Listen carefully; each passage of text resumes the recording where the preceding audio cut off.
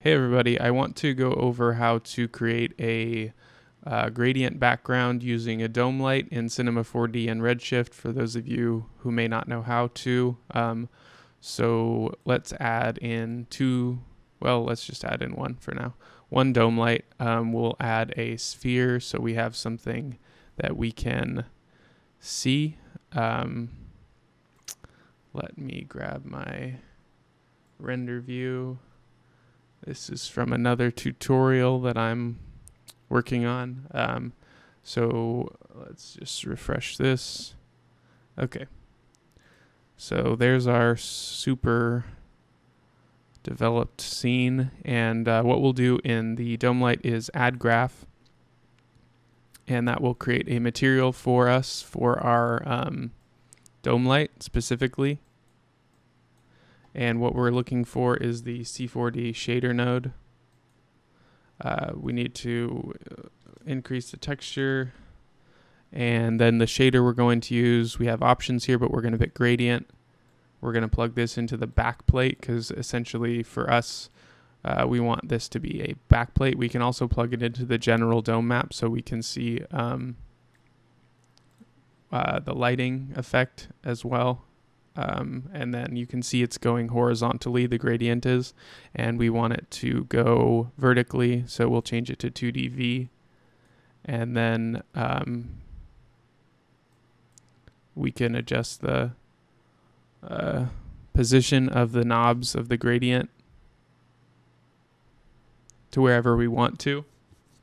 So in our dome light, let's turn on backplate, so that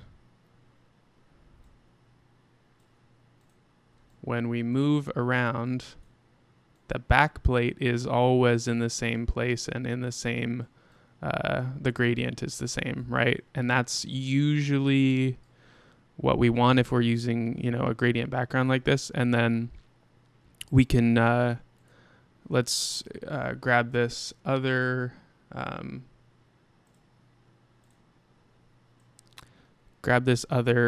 dome light here. I'm going to exit out of this graph for now.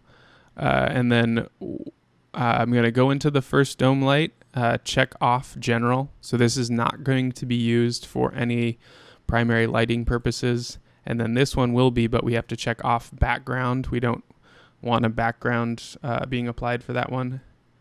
And then let's see. So what we now have is a primary dome light lighting our scene, and then a gradient background being applied from this dome light. And you can see as we move around, we get the different lighting from our HDRI that is lighting the scene, and then we have our nice gradient in the background.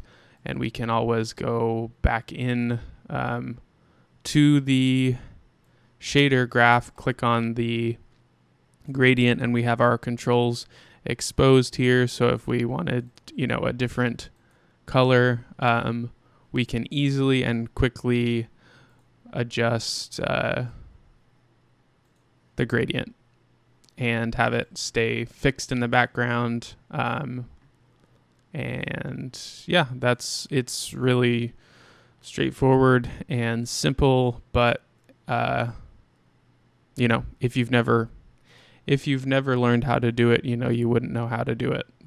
So this is the way to go about doing that. And you have some other little controls to look into here, but that is the main part of what we're doing. So that's it. Really basic one here, but a really useful thing to know if you don't know it. You can use this on tons of stuff. Really helpful. So yeah, that's it for this one. I hope you enjoyed it, and I will catch you in the next video. Bye.